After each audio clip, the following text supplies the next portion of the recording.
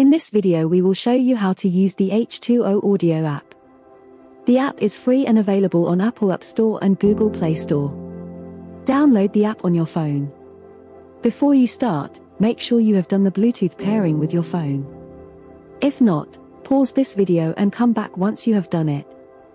Step 1. Press and hold the play button to turn on the device.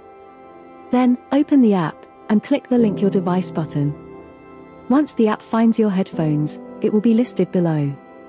Click the Connect button to confirm the connection. Your app is now ready. The app has 3 pages or menus: Device, Library, and Load. The Device page allows you to update your software, see the memory usage, and battery level. The Library page allows you to manage your music files and folders in the device memory. The Load page allows you to load music from Bluetooth to the Playlist Plus. Loading audio. Set the timer or the duration you want for the loading. For example, you can load music for 30 minutes. Before you can start loading, the device must be in the Bluetooth mode. Double-click the middle button to switch to Bluetooth mode, or if your device has an M button, click the M button. Now, open your favorite music app on your phone and start playing the music. You should hear the music from the headphones. Then, as the music is playing, go back to the app load page and then click Start. You will hear the announcement loading audio and the light will start blinking rapidly.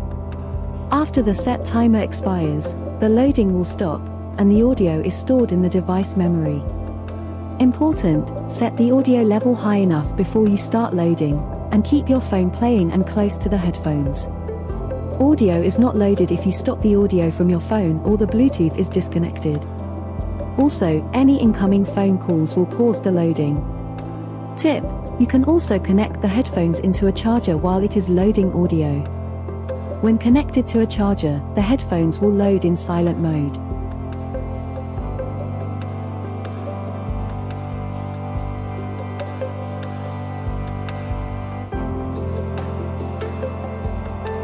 Managing audio files. To manage the audio files in the memory, switch the device to memory mode.